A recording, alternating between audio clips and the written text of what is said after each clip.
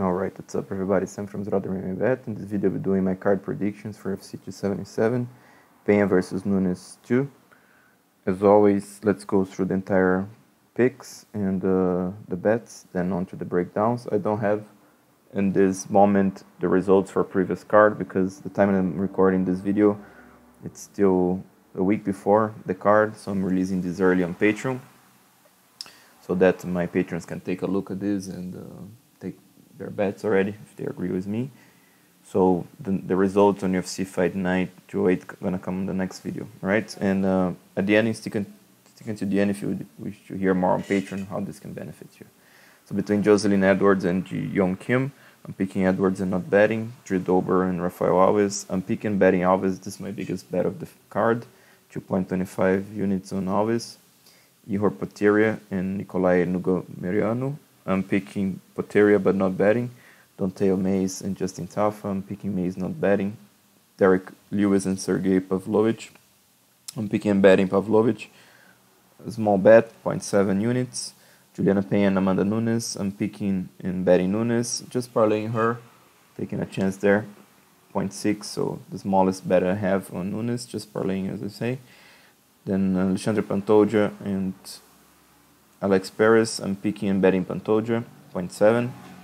Magomed and Kalaev and Anthony Smith. I'm picking Kalaev but not betting. Orion Kosi and Mike Matera. I'm picking Kosi and betting him. 0.85. So let's get on to the breakdown, guys. As always, let me know if you agree with this and the fights that you don't agree. Let me know why. Okay. So between Jocelyn Edwards and Ji Yeon Kim. So Kim was supposed to fight Agapova here. She was she was an underdog there. I had already placed the bet on Kim. I was thinking that she was a legit dog in there. I was thinking that she would be able to stuff the takedowns and keep it standing. She has a replacement here in Edwards. I'm not sure whether Edwards was in camp or not. She seemed to be. I was taking a look in her Instagram. Probably she was training with Valentina and the crew there. So probably she was in camp. Probably she's in shape, right? This matchup, it's a quite interesting one. Jocelyn, none of them are the best fighters, so it's more lower level matchup. You know, Kim is more of a brawler. She likes to move forward and land heavy. Primarily a boxer, doesn't do much rather than that. She has a clinch game, which is okay, but nothing outstanding. Jocelyn Edwards a little bit more well-rounded. She starts well. She comes out aggressive in the first round, but then she slows down, just waits on the outside, tries to find some shots. I guess this will depend a lot on Kim, whether Kim gonna be able to avoid the bigger shots in round one, gonna keep pushing forward. I have my doubts here. Kim, she tends to get hit, right? And then she also doesn't quite keep pushing all the time. So I think this is going to be those fights that you cannot tell who's going to win. I agree with being a 50-50 fight. You know, I think Edwards has a little bit more chance, but, you know, when you start really analyzing this one, it's tough to count Edwards into. So I think I agree with the odds, basically 50-50 fight. I'm going Edwards by decision. I think the most likely scenario, she probably going to be able to control the range better. She also has a little bit more chance to take this to the ground. But I wouldn't be surprised if Kim comes aggressive and clearly wins here, pushes her back, lands cleaner, you know, eats some shots on the way, but does more volume, more damage, basically, you know. So I'm going to be passing on this one. Probably going to be only betting Edwards by decision if I can get her at plus 200. Drew Dober and Rafael Alves. I told you guys this is my biggest bet of the card. So Alves, so first Dober, good Thai boxer, you know, comes forward, swings heavily, good leg kicks, iron chin, the man can take a shot as we have seen and he keeps coming. Also developed a decent wrestling game throughout the years, good double leg, you know, can hold guys down for a bit. But he's at his best still with the Muay Thai. He's fighting Rafael Alves, who is a tank of a man. He's so powerful as a lightweight here. The man comes forward, swings heavily. He can drop anybody in the division. Also legit BJJ game, very good on the ground. When he comes to the takedowns, he's also very tough to stop because he's so explosive and so powerful. So guys, basically I have this one as a 50-50. I don't agree with the odds at all here. Dober is coming at minus 300, minus 330. That's why my biggest bet here is on Alves. what I expect here, I think Alves actually has more chances to win this fight. That's why I'm picking him within distance.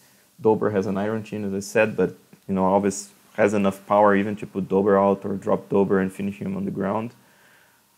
And they have basically the same reach here. Alves tends to struggle when guys can stay on the outside and pick him apart, and he keeps missing shots. Dober is a good, not a bad Muay Thai fighter, but still, it's not perfect, right? He's gonna take his chances, gonna risk, and I think he can eat some bombs on the way, right? So again, pick your poison here. I think Alves has more chance to land and to finish this fight. That's why I'm going him. But another very possible scenario is that Alves goes too hard on the first, slows down, then Dober takes over, right? Dober can keep picking his shots. Even Dober finish is not impossible, especially late round 2 or round 3. If Alves slows down badly, then Dober takes over and starts landing clean. Also not very possible scenario, but like I told you guys, we're going Alves here. This is my biggest bet. Orion Close and Mike Matera. This fight was rescheduled before. This is easy to break down, basically. Matera is a kickboxer. I'm not impressed, to be honest, guys. Not the best fighter in there. Fairly slow, in my opinion. He packs some power. He's in a good camp, but I don't know. I haven't seen much, to be honest. Not impressed.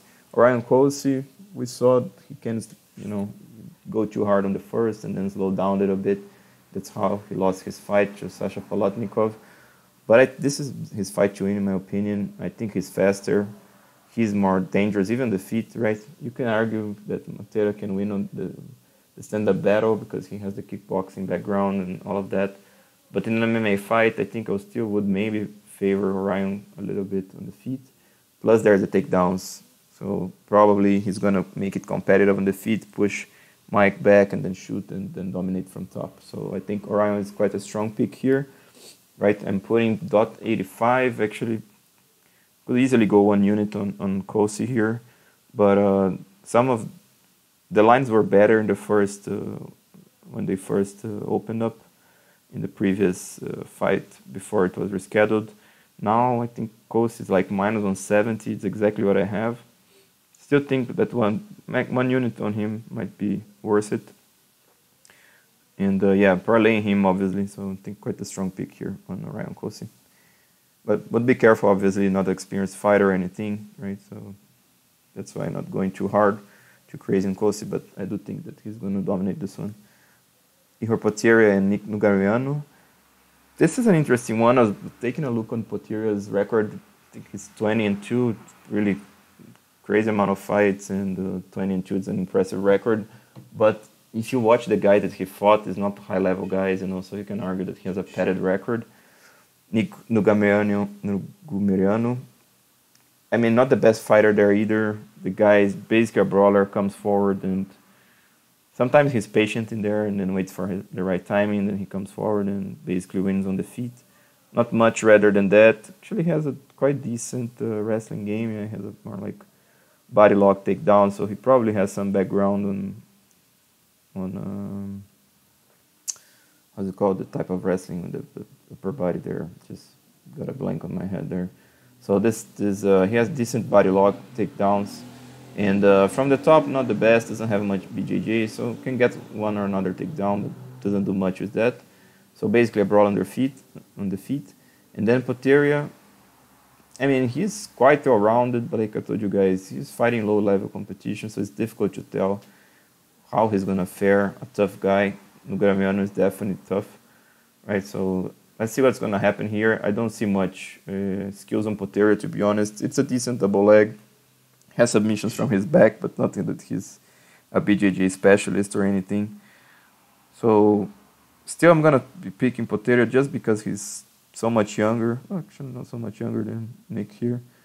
So yeah, basically I think he has more potential, has more chances on the ground, maybe a little bit more chances for the submission. But wouldn't be surprised at all if Nick win this one, right? In my opinion, dog or pass here.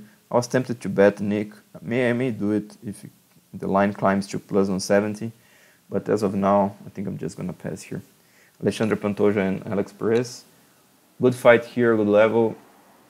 Pantoja comes forward. in basically brawling, swinging forward. He's at his best when he pushes guys back and shoot. Excellent.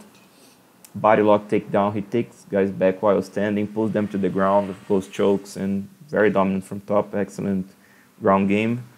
Paris, good wrestler, good chain wrestling, especially with the single leg, and also switching, hitting the angle in there. Does a very good job with calf kicks, Alex Perez does, and he starts aggressive. So the question here is who's going to be tougher. I think Pantoja it's tougher than Perez. Perez got finished by by the finish that he had that he lost against Benavides. I don't know. I don't trust much his chin, to be honest, right? Against Figueiredo, he was doing pretty well, but he all sort of wrong move there, giving the guillotine to Figueiredo as well. I think Perez is going to probably start strong. It's going to depend a lot if Pantoja can check those calf kicks or avoid. If he does, I think he's going to come forward and basically brawl and be the tougher guy, Pantoja, or take it to the ground and dominate there. If Perez takes to the ground, it's dangerous for him. Pantoja is better with the BJJ. So I think the odds basically are fairly correct, but I think still there's some value on Pantoja. I have a feeling that he's going to finish Perez, so I'm favoring him a little bit. That's why I'm also betting him. But Perez also in a long layoff, so it's quite tough to tell. And Perez, he won against not the best guys, but lost quite quickly to those that are fairly good fighters. So I'm putting that also a little bit into account here. I can't judge much his skills against high-level guys. So yeah, let's see what's happening here. Pantoja, I'm mostly parlaying him. Maybe gonna also bet him within distance. Hopefully the price is gonna be interesting there. Don'Tale Mayes and Justin Tafa. Actually, was this one in the spreadsheet here? Yeah, it was. Yeah, so this is another one of those fights that's fairly difficult to tell what's gonna happen. Mayes, tall guy, likes to stay on the outside, lots of kicks, decent wrestling game, but not the best. Also, his output is not the best. Throw some single shots on the outside, and if he can take top position and wear on you, the man is big and can just use his size against you. But Justin Tafa, kickboxer, not the tallest or longest guy, but pretty big heavyweight himself, on top of the weight class. Not bad kickboxing, likes to basically move in, setting up some straight shots, good leg kicks, right? He has 100% takedown defense, Tafa has, but nobody with legit wrestling fought against him, so it's tough to tell. Not tough to tell, definitely that the stats are skewed. I think May is going to be able to take this to the ground, but maybe not to control too much. This is the main question here. Can Tafa either stuff those takedowns or get back up quickly enough to keep it standing? I think if Tafa pushes the pace, he is arguably the favorite, right? Because Mays, I don't trust much his cardio. On the outside, he's obviously not bad, but what happens if he starts getting pushed back, has to fight at boxing range? I still don't know what's going to happen. I think the odds are favoring Mays just too much, in my opinion, but I also don't want to bet Tafa here because too much one-dimensional. So I think the best here is to pass, but tough one to pick and to bet, in my opinion. Derek Lewis and Sergey Pavlovich. Good fight in the heavyweight division. Lewis, fan favorite, don't even need to comment much on this guy. Known for the big power, the right hand, and the last bout actually was interesting. He was trying to shoot a lot, which is a great game plan, and I said before many times if Lewis used his wrestling, he would be a legit contender, would be a much better fighter, and he started doing just that. Right, I think he probably fixed the problems that he had with the back pain or this type of things. And then he's fighting now Pavlovich, who is more of a boxer, even though this guy has some sample background, if I'm not mistaken. At least he has legit takedown defense. Now the main question is, will Derek Lewis be able to impose the wrestling game on Pavlovich? If he can, I think he is he opened up the favor, I think, for this reason, because he has more chance to take this to the ground and obviously has the massive power. But I have a feeling that Pavlovich is gonna be the faster guy in there, landing cleaner, right? I'm still not sure if Liu is gonna come and he can push the pace with the wrestling game. His cardio looked pretty good, to be honest, in last fight, right? So yeah, it's a tough one to predict here. I ended up betting Pavlovich because I got the line early on, was plus 115, but not that I'm too confident on him either, right? Liu is by knockout, always a possibility. I'm going Sergey here, knockout, because he has power, he has a long reach, and Lewis can also be hit and hurt. So yeah, basically I think that's it. You know, it's tough to tell what's going to happen here, but yeah, I also would be careful in terms of a bet on either side, to be honest, because anything can happen. They can both finish each other. They can go to war but not be able to finish each other. They can both freeze, respecting too much each other. So it's kind of a chaotic fight. But yeah, anything on the plus money I think makes sense in this one. Magomed Ankalaev and Anthony Smith. Good fight. Ankalaev coming out as a contender in the light heavyweight division. Super technical, tall guy, long, right? Very technical. As I said, lots of straight punches, pick his shots, very tough to hit. Excellent counter wrestling, decent offensive wrestling. Basically, I don't see much flaws on Ankalaev, just the fact that he could throw just a little bit more in there. Anthony Smith, the Lionheart, lives up to the nickname, finds his finishes in late rounds, uses his experience and keeps pushing until he wins the fight. Smith has been in the latest bouts been able to finish his opponents in the first round, which was interesting. Definitely very little chance for that against Ankalaev. Ankalaev doesn't make mistakes, especially in the first round. You know, Ankalaev has the height, the reach here. It's going to be tough for Smith because Smith is not the most technical boxer, or at least he's going to try, have to push here to get inside and, fight against Ankalaev. Plus, Ankalaev has legit takedown defense. I don't think Smith is a high-level wrestler to take him down. So the odds are showing that Ankalaev actually is a very strong favorite, which is true. But I wouldn't like to bet him in these odds. Maybe parlay him with someone, not a bad idea. I also don't see much chance for Smith.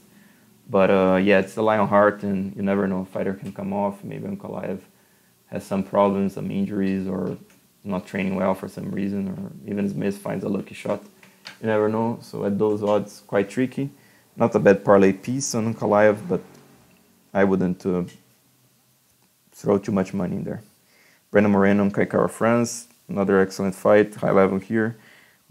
They fought before. Moreno won clearly just by controlling the range, being a little bit more well-rounded. Tough to see a different outcome here. France has improved a little bit, being more aggressive now. Maybe has more power than Moreno, but Moreno has power, so it's not that Kai Kara France is going to just walk him down, eat the shots, and continue moving forward. He's going to get finished if he does that. Plus, Moreno is a good grappler, developed his wrestling, right? Former champion at this point, cannot question his heart. So it's probably going to be the same. Probably Moreno going to be able to control the range here, mix it up when he needs to. Kai Kara France still throws much more hooks than straight shots, so it's going to be tough to hit Moreno, to be honest. But yeah, obviously both of these guys are very experienced. Kai gonna try.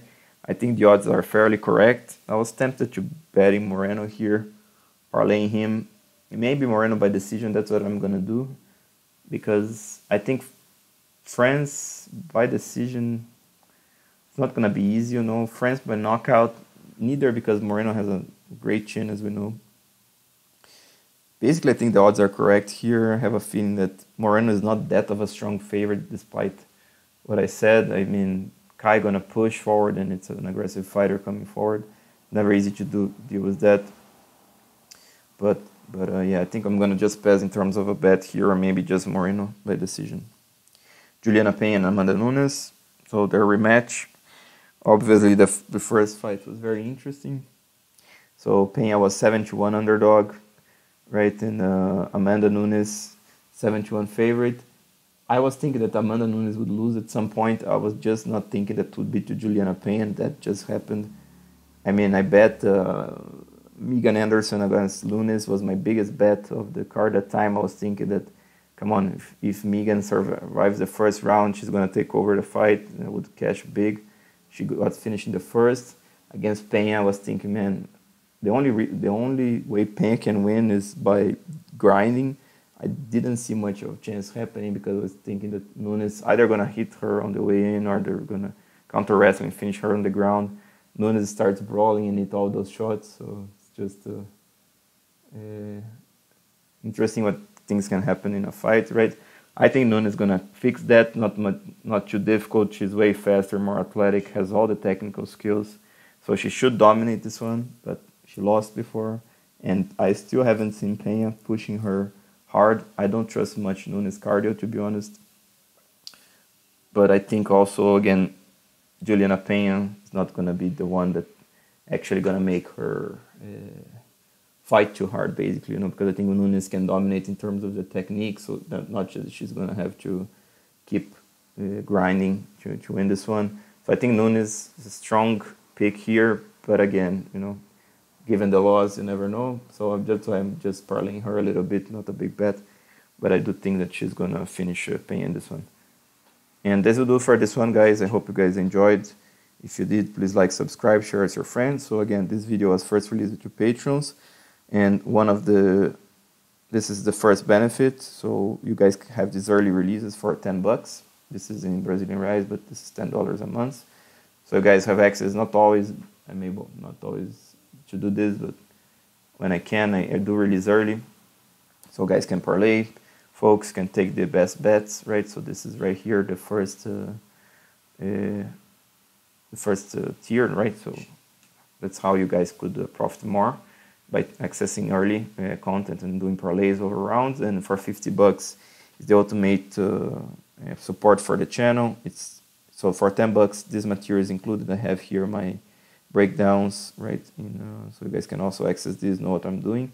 Access to the spreadsheets is also on the $50 tier, so you guys know already what I'm doing, included future cards. That's where the updates come. And also the props that I have. So I have props all line by line, all the props that I'm doing, plus the post that I have. So it's not the entire card here. After the weightings, I will keep posting or keep adding my comments on whichever bets that I'm doing. So such as Ortega and Rodriguez that I put post weightings. I have extra bets that I put. So it's all this content for 10 and for 50, line by line, everything for 10 plus line by line all the props that I'm having, just to show how this look like. So here's some props that I had in the past. I started making the countings here. So some of them, obviously not all the props cash, but when they cash nicely, right? So this is how it looks like. You guys can take those things and compare to the overall strategy. All right. So I hope you guys again enjoyed this video. Consider supporting the channel, and I'll talk to you next time. This is Sam from Zrodder Bet, bring the best, most consistent, and transparent betting strategy for you.